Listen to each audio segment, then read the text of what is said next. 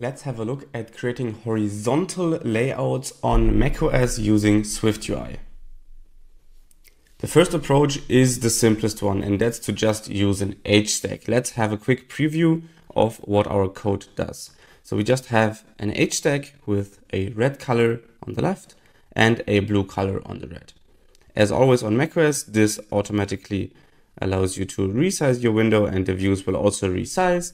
In this example, the H-stack makes sure that both views have the same horizontal sizing, so they're about 50%. Of course, there's a bit of spacing here in the center, but we can actually get rid of that with a different initializer here with 0 spacing. And if you run that again, then you will see that there is no border in between these two colors, red and blue. So an H-stack is the simplest way of laying out different views horizontally, both on macOS and on iOS, of course. Now the next approach is to replace the H-stack with an H-split view, and you're using that if you want the user to be able to resize the views. So an H-split view gives you this little resizing indicator here in the center, and you can then, or the user can then drag to resize the views as much as they'd like. In general, H-stack behaves the same as H-split view, so they both lay out their contents next to each other, but the H-split view allows the user to resize them horizontally. If you want to add some navigation to the horizontal layout, so for example, here we still have two horizontal sections in our app. We have a list on the left, which is this piece of code here. And then we have some list details or some item details here on the right. In general, you might think, okay, this is just an H-stack or an H-split view with some content on the left and some content on the right that depends on the selection on the left. But in fact, as you can see in the code, this is actually a navigation split view, a concept that is also used in navigation view in certain size classes. So on macOS, navigation view and navigation split view actually behave pretty much the same. But navigation split view gives you this this master detail layout basically for free, or this list and detail layout for free. Sidebar on the left, detail on the right. You also get this little hide sidebar button in the toolbar for free. How do you set this up? Very simple. In the first closure, you define your sidebar. So in this example, it's just a list with a selection over some string. Of course, this selection could be any type that you want.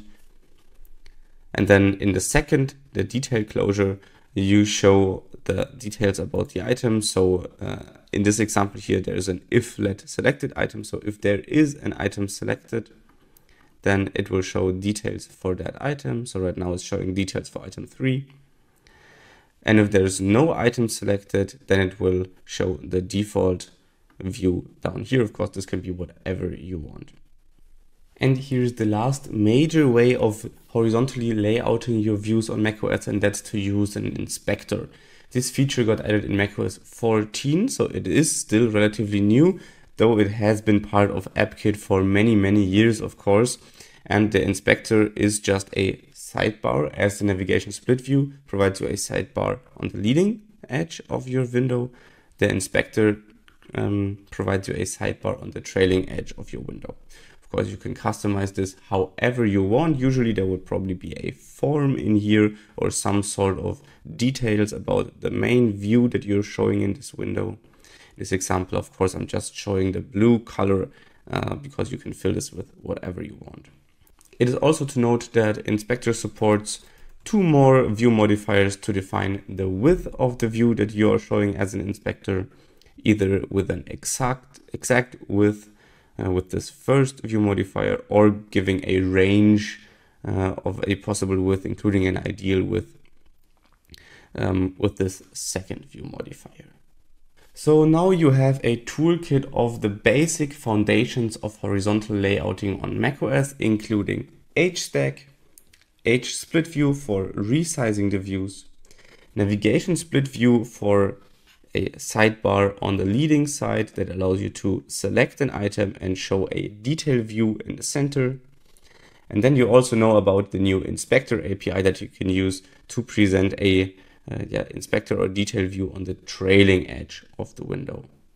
Have fun with these APIs and let me know which one you're using right now.